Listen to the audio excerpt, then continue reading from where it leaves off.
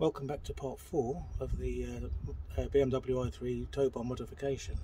Right, as you can see here, I've dismantled most of the car. All it needs is just to pull this off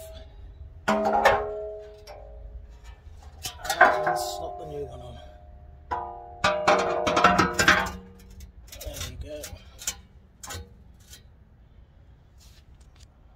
Just switch the cameras around.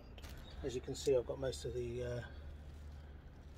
back bumper off today. Let's just switch the camera around. There you go.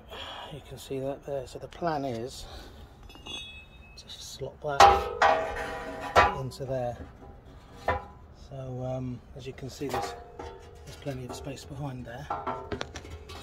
So yeah, quite a lot of space there. So what I'm going to do now is just put the bumper up on there and cut the hole out so we can see if it's going to go too much into the bottom of the carbon fibre part I have on the bottom there. Alright, almost there.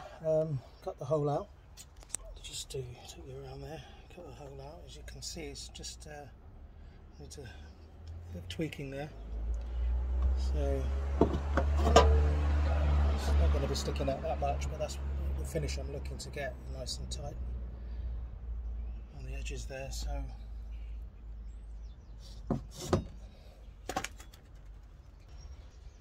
right, after a lot of cutting and grinding and what have you, I've managed to get it to this stage. There you go.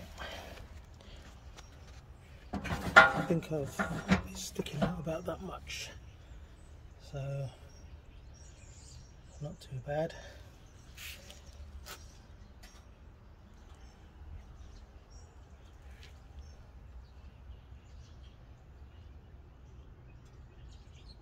Just enough so I can get a pin in there.